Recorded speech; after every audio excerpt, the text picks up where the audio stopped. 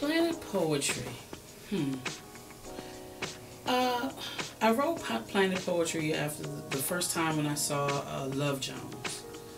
And Love Jones really inspired me because I didn't know that they had places that had these open mics, and they were, doing this incredible poetry, and I was listening, as I watched the movie, and I was listening to the material that was being done, and especially the piece by Lorenz Tate.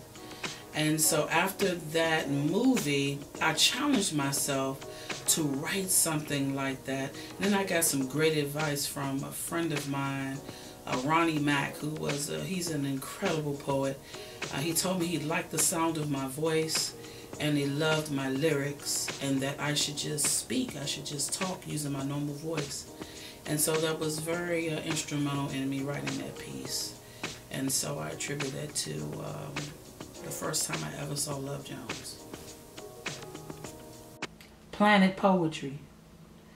As I tune into the soothing sounds of Boney James, depicting each frame, the melody captures me, injecting my brain with cosmic energy where you're filling me, and in comes that window of opportunity where I exonerate misconstrued thoughts into a manuscript form of expression and enter into a tranquilized atmospheric chamber, armed with a pen and pad in hand to labor, releasing my galactic and uncontrollable imagination, escaping into words and phrases that may go on for pages and sometimes nights and days, and exhaling tones of peace and love and hate and rage, tasting the bare fruits of linguistic references as my tongue spits out premeditated, educated, contorted, and metaphoric sentences that consciously make sense. And I call myself a poet, jotting down lines of climatic details from